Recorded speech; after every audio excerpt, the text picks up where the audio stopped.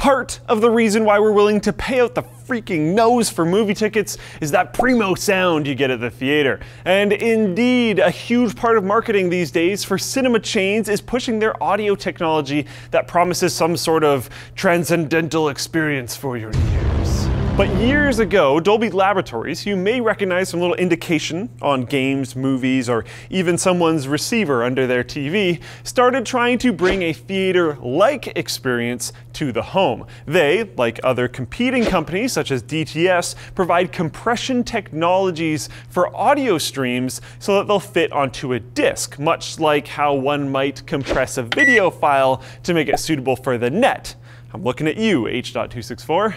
Dolby's technology was born many years back with Dolby Stereo. If you're a budding audio enthusiast in 1975, you might remember seeing Dolby Stereo being tossed around. What was special about it was that it took your conventional stereo sound and created a 4-channel surround experience in the theater through some mathematical trickery with the sound encoding.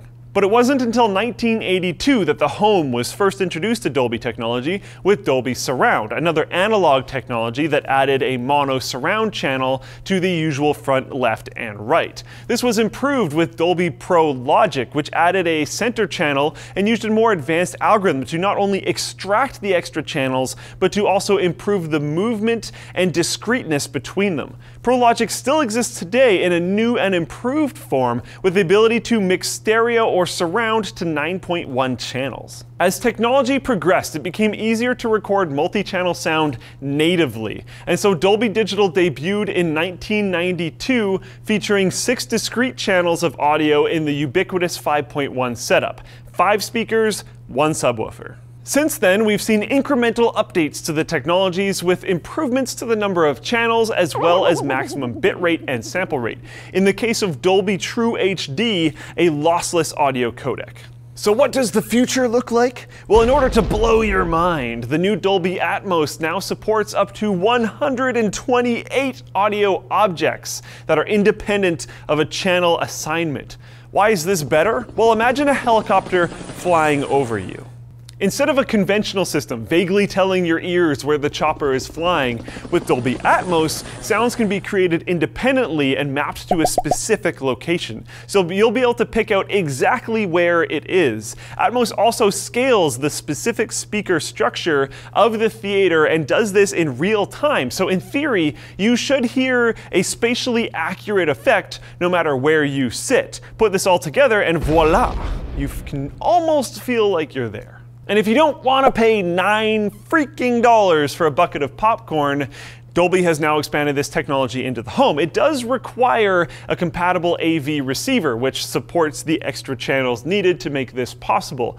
The more speakers you have, by the way, the better, but Atmos will work with at least 6, so you won't necessarily need to sell an entire kidney to make it happen.